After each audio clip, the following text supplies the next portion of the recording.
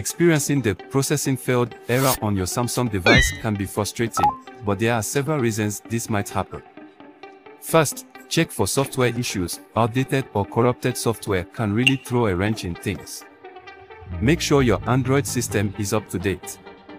Next, consider your internet connection.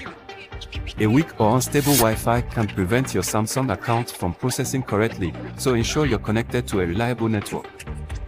Storage space is another culprit. If your device is running low, it might struggle to process requests. Clear out some unused apps or files to free up space. Sometimes, the problem lies with Samsung servers. Maintenance or technical difficulties can cause delays, so it's worth checking community forums for updates. Also, double-check your account details. Incorrect login credentials or account restrictions can trigger this error too. Lastly, ensure your device is compatible with the latest software updates. If it's not on the compatibility list, that could be the issue. For a guaranteed fix, check the link in this video description and don't forget to drop a comment.